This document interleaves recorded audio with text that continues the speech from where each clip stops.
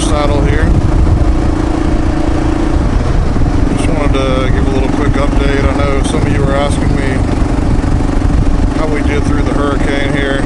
Florence came through and caused a lot of flooding and road closures to my area. Luckily we didn't have any damage. This road was covered actually all the way back here. I don't know if you can see anything about the debris on the side of the road, but all of this was closed off. All these buildings were flooded.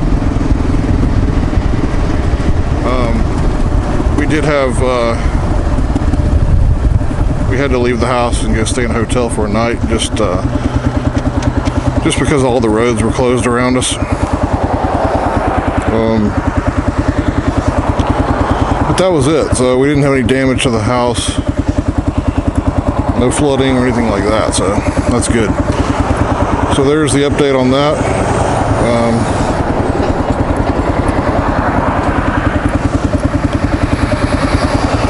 I'm on my way to work, and it's just another day here. There's a creek that flooded. This road was all underwater. That bridge was underwater. All this area you see here was underwater. All these areas were underwater. But yeah, so floodwaters are down now. Everything's back to normal. Our coast is still in bad shape. So Wilmington and that area and all the way east of here on the way to the coast is in pretty bad shape. Still flooded out, so keeping those people in our thoughts. $250. I'm not paying $250 to spray off the bike.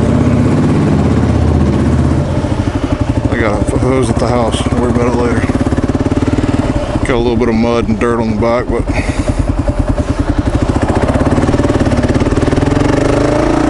no big deal. Get it off later.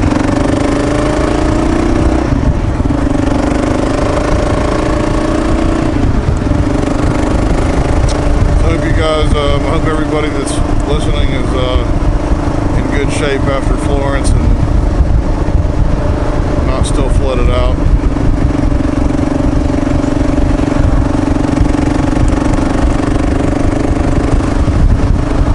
Anybody works for the power companies in North Carolina, you guys are going to be busy for a while. Power companies and clean up. A lot of work to be done. Tree people.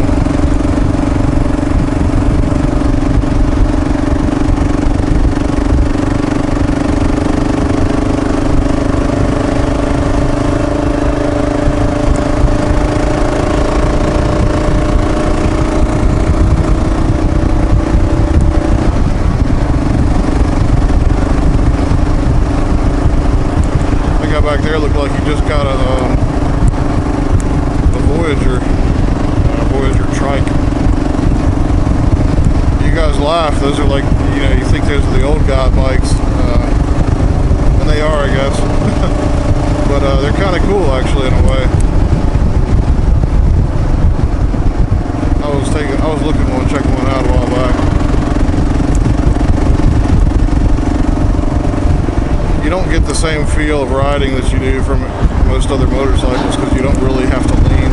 It's, when you're riding a trike like that, you just turn the wheel and there's no leaning to it. That to me kind of ruins the feel of riding, but they're still interesting bikes.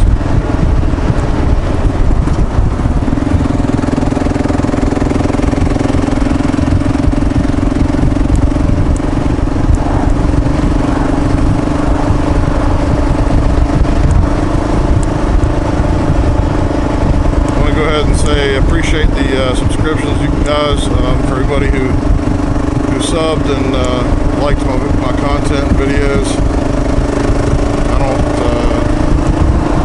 I'm not doing anything crazy here, so no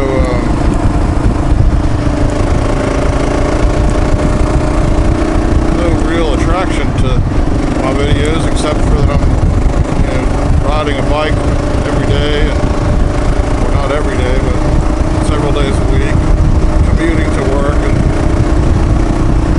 you know, just places around my area.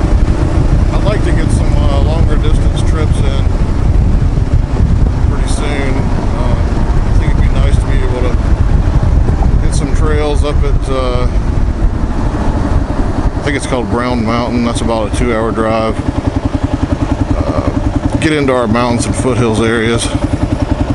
Maybe some of the National Forest area. It's a little bit of a drive for me, but I think I'm going to have to check it out at some point because there's no real trails around here. All the land is private property or power company owned, and yeah, there's places to go play around, but it's not the same as jumping on a trail and going several miles, you know, off-road or more. I'm really jealous of you guys who are doing the TAT, the Trans-American Trail. That to me is like the ultimate ride. Just being able to go and not have to turn around and come back. Never seen the same terrain twice across the whole United States. That's pretty cool. I'm sure it gets a little boring sometimes in places where you just have long, flat dirt road or gravel road for many, many miles. But to me, that's the adventure. Hopefully someday I'll be able to tackle that as well. I've been watching videos from Jeremy Rhydes.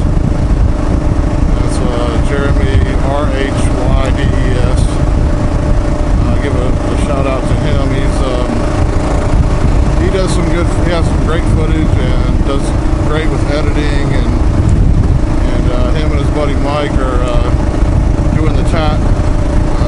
They're done now actually, but they've been posting videos along the way all through the last month or so.